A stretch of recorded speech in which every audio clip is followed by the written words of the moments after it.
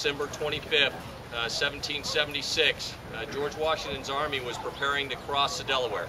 And it was the folks from Marblehead that were actually manning those boats that took them across. What a lot of people probably don't know is that that night was particularly cold, it was particularly windy, and that intestinal fortitude it took to get that army across in the middle of the night so that they could march the rest of the night into Trenton and surprise the Hessians there, and really the first big win that really turned the tide of the Revolutionary War. And a lot of those first started here in Marblehead, so a lot of significance in history overall. But after that, a little less than about 150 years later, so fast forward, there's a young man about 27 years old by the name of Alfred Cunningham. And in 1911, actually 1909, he was commissioned as second lieutenant in the Marine Corps. But he knew already, because he had seen aviation from the balloon perspective and knew there were applications for how we might use that in the Marine Corps. So in 09 to 11, when he started lobbying really hard before there was a Marine aviation to get aviation to the Marine Corps, he finally won that bid. And in 1912, early May, about the 14th, he got orders to a place called Annapolis, which was the first aviation camp.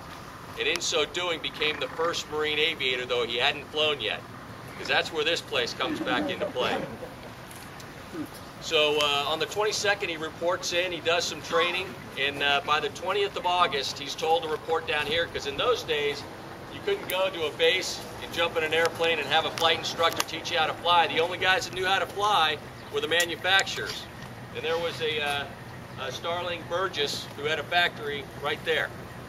And he did, up to that point, a lot of yacht building. And so it was kind of applicable, because the airplanes that he was so interested in building, they called them the flying fish. So that's kind of the boat airplane tie-in there. And so Cunningham shows up here, and he gets trained.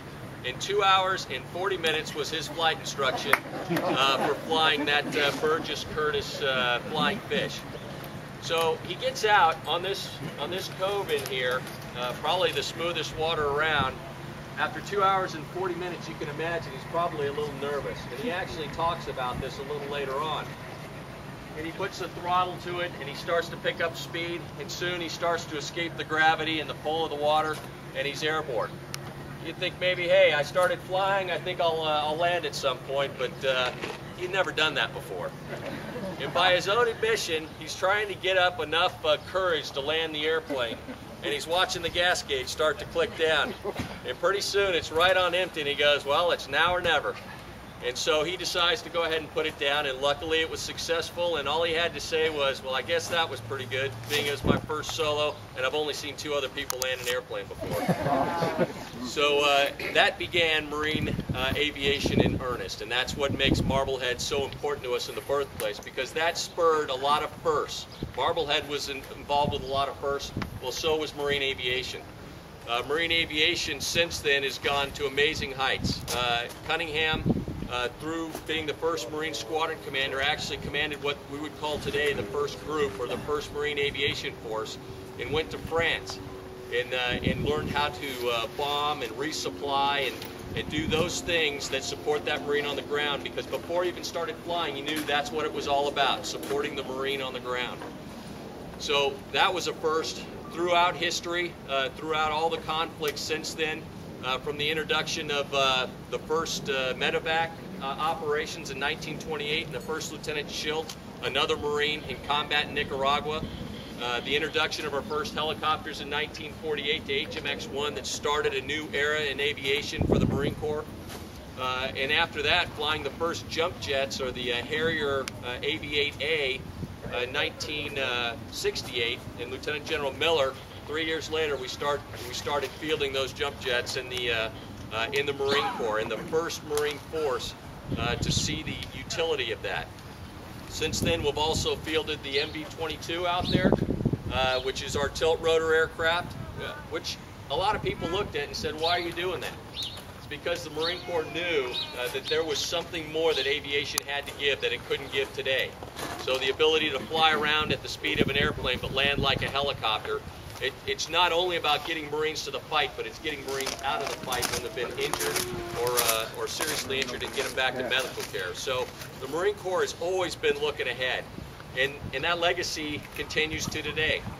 In fact, it was January 11th of this year that the first set of Lightning IIs, the F-35 Joint Strike Fighter, taxied into the line at Eglin Air Force Base to become the first Marine Corps STOVL airplanes and the first supersonic STOVL airplane, which is short takeoff, vertical landing is what it means. But that was the first time that the Marine Corps has fielded these airplanes and the first in the world. So what you have now is the first training squadron already standing up, and the first fleet squadron stands up this year, which is BMFA 121 in Yuma. So a lot of firsts throughout history, and the Marine Corps continues to go strong.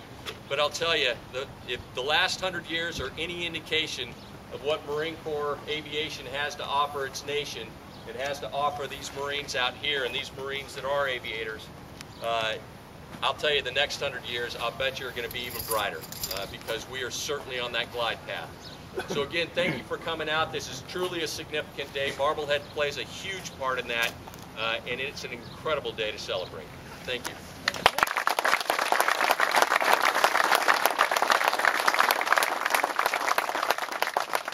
The general recited, I always thought that part about his solo as the fuel gauge is going in. I said, well, I guess I better do something. So, some of us are sort of spinning there